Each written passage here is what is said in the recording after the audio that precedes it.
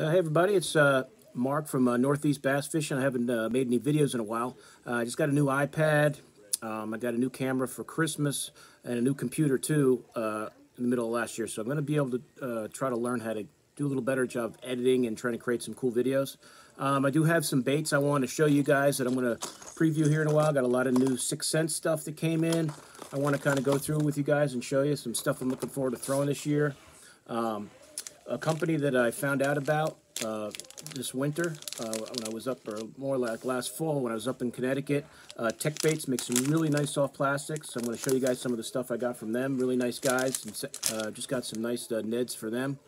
And I got some new crankbaits, some American Originals here. Lucky Strike, I'm going to show you guys. So I'm going to start trying to put up some more videos and trying to get this thing going. Now that winter's here, there's nothing much else to do. Fishing is a little tough.